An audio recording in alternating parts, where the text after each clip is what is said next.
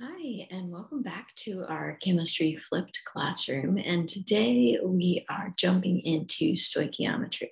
So we've been building towards stoichiometry as we go through this unit, and now we're ready to really complete all of the steps.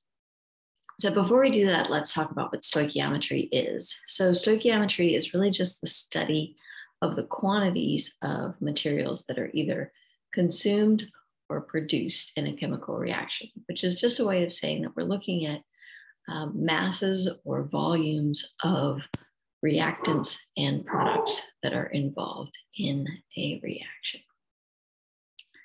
So, knowing that, let's review our problem-solving steps, and then let's jump into some stoichiometry.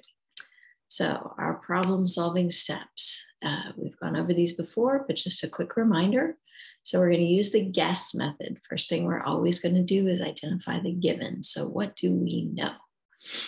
What does the problem give us? And then we're going to identify the unknown. We're going to figure out what we're being asked to find. For E, we're going to determine what equations or conversion factors we'll need. And since this is stoichiometry, it's going to be almost all conversion factors. S, we're going to set up our problem, showing our work, including our units. And for our second S, we're going to solve the problem, making sure that we check our significant figures. So we're going to solve problems like this. And before we can actually start with the math piece, we're just going to have a quick reminder of chemical equations. So chemical equations describe our chemical reactions. So here's an example. We have ethanol and oxygen reacting to form carbon dioxide and water. And we see the 3 in front of O and a 2 in front of CO2 and a 3 in front of water. And there's an implied 1 in front of the ethanol there. So what do these coefficients really mean? When our equation is balanced, it tells us that 1 mole of ethanol reacts with 3 moles of oxygen to produce 2 moles of carbon dioxide and 3 moles of water. So these are ratios. These tell us number of moles. Now, it's important to recognize that we can't use this for mass. This does not mean that 1 gram of ethanol reacts with 3 grams of oxygen. It means that 1 mole of ethanol reacts with 3 moles of oxygen. And we know that a mole contains always the same number of particles, but the mass of a mole depends on the chemical compound. And we look at our periodic table to determine the molar mass or the mass of 1 mole. But those coefficients tell us how many moles are reacting. So we can use those coefficients to write this thing called the mole ratio, which we've spent an entire day building. So our mole ratio is a conversion factor and just relates the number of moles of any 2 substances involved in a chemical equation. So why do we need the mole ratio? Well, we want to be able to determine the number of moles of a product or a reactant in a reaction, given the moles of any other component of that reaction. And it's important to recognize that we can use the mole ratio whether the information we're given is about a reactant or a product. The mole ratio always works. So in order to find our mole ratios, we're going to always balance our equation first, and then use our balanced equation to determine mole ratios. And then we can use those to calculate the number of moles of product or reactant. So we've done that already. Now we're going to build to the next step, and that's to use the information that we've already learned about converting from mass or volume of a reactant or product to moles, and then mole ratios to calculate from moles of one compound to moles of another compound, and then back to mass. So let's look at the steps of that activity. So that's what we're calling stoichiometry, is just going from mass of one thing to mass of another thing, or volume. So our first step always is going to be to balance our equation, use that to determine our mole ratios. We're going to convert the mass or volume that we're given to moles as needed. If we're not already given moles.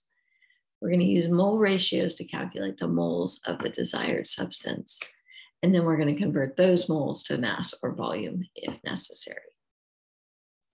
So that's a lot of steps that probably don't make a lot of sense yet. Okay, so let's go ahead and work through a problem.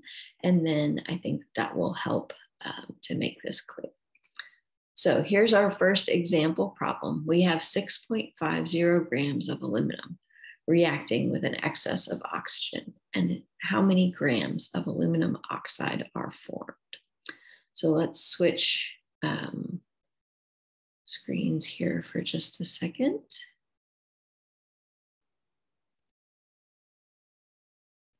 Okay, so here's our problem.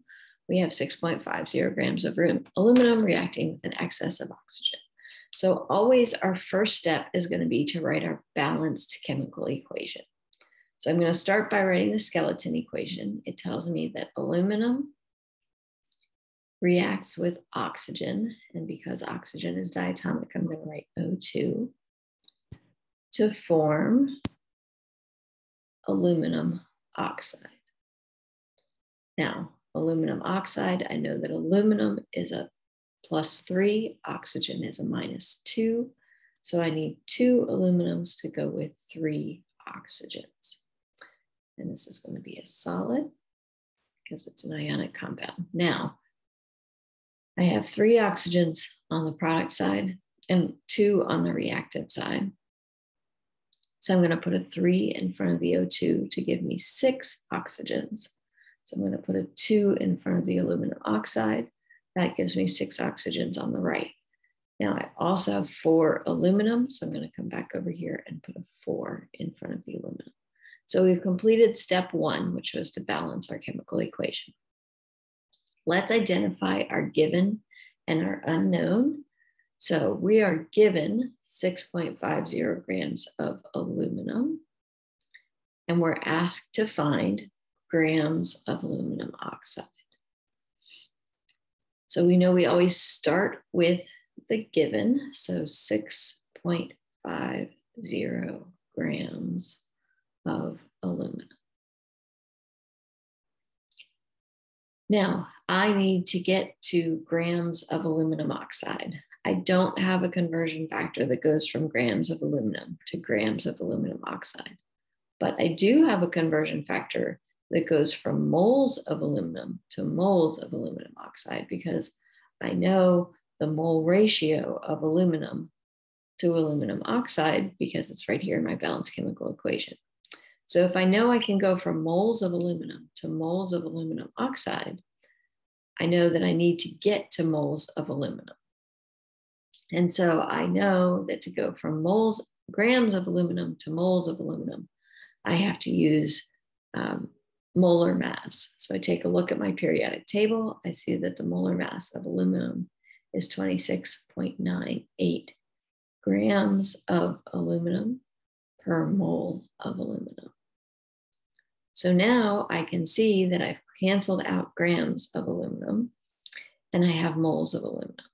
And I want to get to grams of aluminum oxide. So I still don't have a conversion factor that goes from moles of aluminum to grams of aluminum oxide.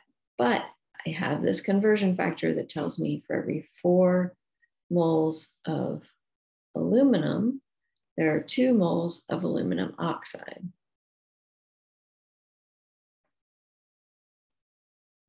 And so now I've canceled out moles of aluminum and I have moles of aluminum oxide. Now I just need to get to grams of aluminum oxide, and we've been doing that. So I know again that to get from moles to grams, I need to determine molar mass. So 2 times the mass of aluminum, which is 26.98, plus 3 times the mass of oxygen, which is 16.00, and that's going to give me 106.96 grams. So 106.96 grams of aluminum oxide. And the moles cancel out. And when I do all of that math, 6.5 times 1 times 2 times 106.96 divided by 26.98 times 4, it gives me 12.3 grams of aluminum oxide. So that's our introduction to stoichiometry. And we'll go over this in class. But as always, let me know if you have any questions, and I look forward to seeing you in class.